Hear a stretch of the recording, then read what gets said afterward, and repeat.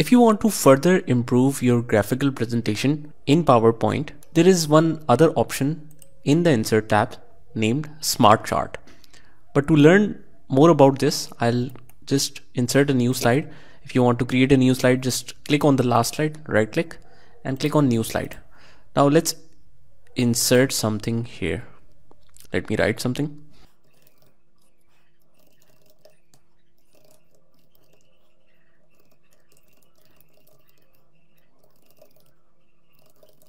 Now you can see that these points are under bullet points. You can convert it in a smart art. That means these points will be shown as a chart, which is very effective for the presentations. Let me zoom it a little bit.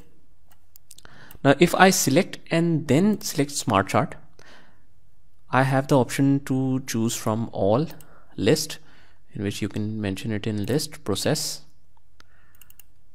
and we have a couple of other options as well, but let's stick with the process. And if I scroll down, find this option. So just select this and click OK.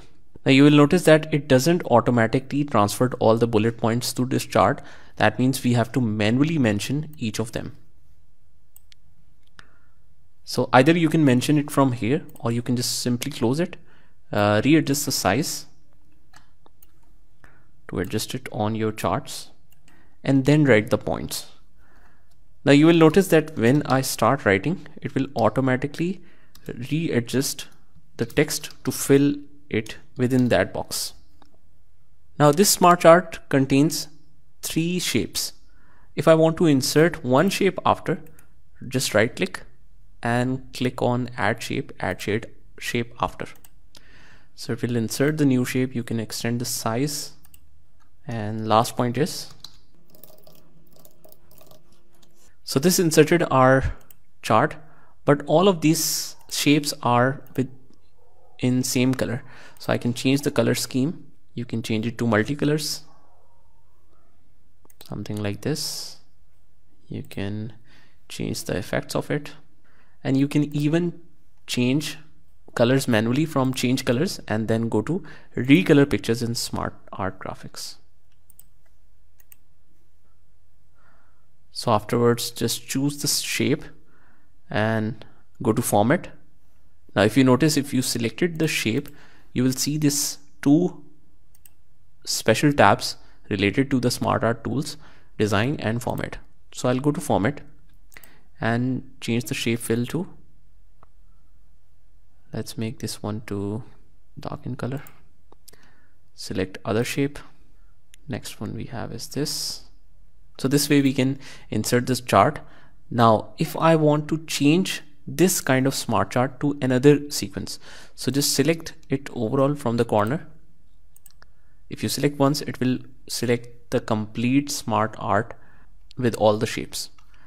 Now let's right click and convert to shapes. Now let's right click and click on layout. You can see this layout here, and if you want to change it to any other sequence, you can see the previews like this. For example, this is good. Change it to this. Now I've changed the shapes. You can enlarge it.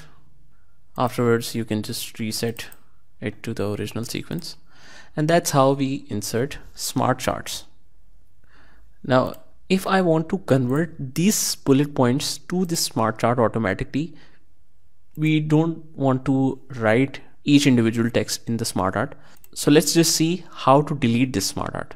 First I'll click here above the shapes, so it will select the complete area, and then simply click on delete. Now let's select all the text and just right click and click on convert to smart art, and there we can see all the options. So if I click on any, it will automatically convert it to smart art, after which you can just change the shapes to colorful or anything like this. If you want to manually set the colors, you can follow the same method as I've shown you earlier. Similarly, if you want to change the layout and see all the options, what other options we have in the smart chart, just right click and go to change layout. So this will show you all the options that we have in the smart chart. So you can choose any option you want. Let's Control Z. So that's how we can insert smart charts in PowerPoint.